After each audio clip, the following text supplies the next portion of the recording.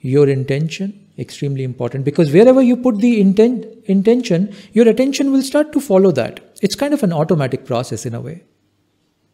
Your attention wants to follow your intention.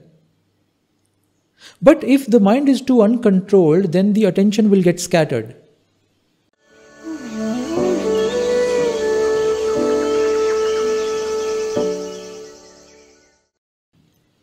Whatever I choose as an intention in my life, it could be the highest understanding, or it could be just going on the street and helping somebody.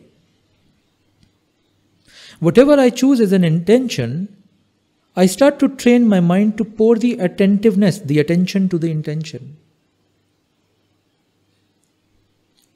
So first, I choose the intention.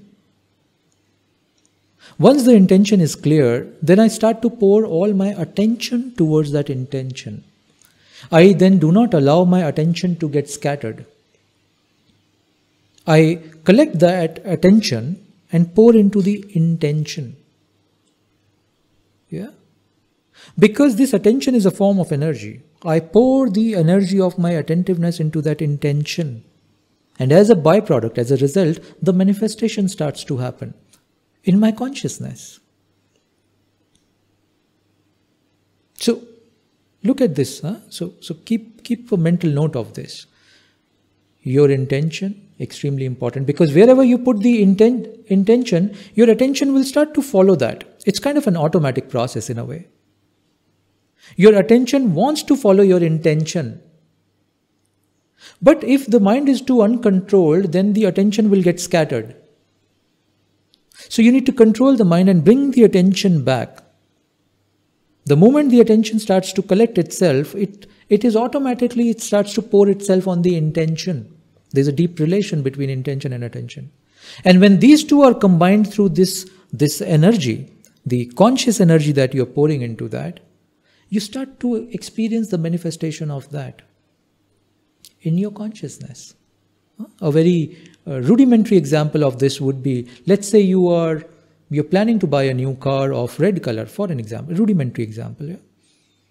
You're planning to buy a car of red color. Suddenly you will see the moment you made that intention that I must buy a red color car, your attention is following the intention. Now, you will start to notice a lot of red color cars on the street, on the road. Earlier you didn't saw them. Because your attention, the energy of attention is following the energy of, or following the resolve of intention, which leads to manifestation. Not that you're manifesting cars. No, cars were already there. In your consciousness, it is getting manifested now. Now you're able to see it all around. Your consciousness is now focused or attracting the visuals of the red color car. Rudimentary example. But this is exactly what happens in life. Wherever you start to pour your attention based on your intention, that thing starts to grow in your life. A lot of friends share with me that the day they started their meditative journey, somehow meditators have started connecting with them. They've started making friends with the community of meditators on its own. They didn't do anything outwardly for that. It just started happening that way. How does it happen? Do you now realize the force, the strength of your own intention and your own attention? It can create things in your consciousness. It can sometimes also outwardly in the physical world manifest realities. And what is the collective intention right now? Collective intention is to run away. Collective intention is fear. Where is the collective attention being poured? In the same thing, in the process of running away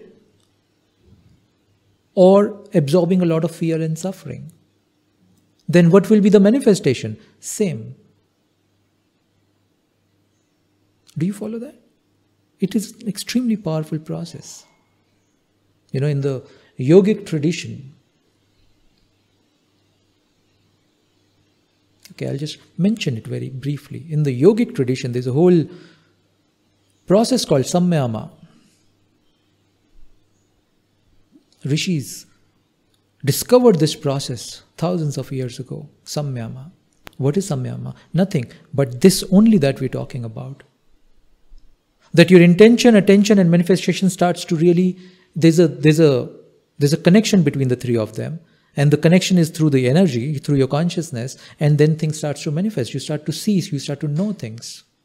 Yogis use this process for the highest knowing. But it was the same process. Of course, the language is different. So there are yogis who continuously for years just practice this samyama. And once they achieve this, once they are rooted into samyama, things starts to happen. Unbelievable things starts to happen.